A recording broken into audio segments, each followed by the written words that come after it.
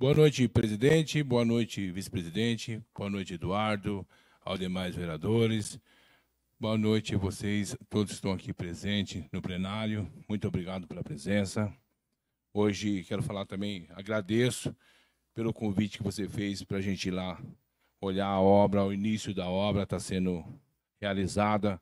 É uma demanda muito grande naquele bairro, que é um PS pequeno que atende quase 5.000 pessoas. São moradores da Siderúrgica, Pedaliza, Juquiazinho, Jacuba, e até os 70 senhorinhas, entendeu?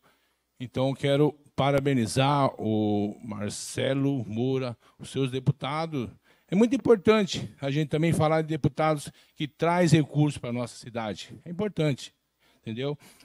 O deputado Jorge Carujo, estadual, Eli Correia Filho, meus agradecimentos, o bairro agradece, é de grande necessidade.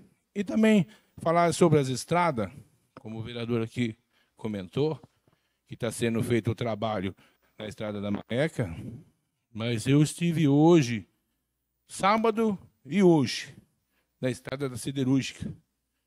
Não tem condições.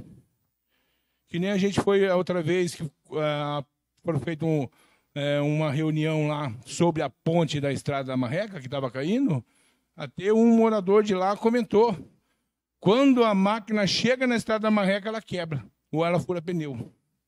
Hoje eu fiz a visita na Estrada Siderúrgica e Pedaliza, não dá para andar, não tem como. Tem uns pedaços que você não passa. Então a gente pede para o executivo aí que atenda esses munícipes lá de baixo que não tem condições. O demais, boa noite a todos, muito obrigado pela presença, entendeu?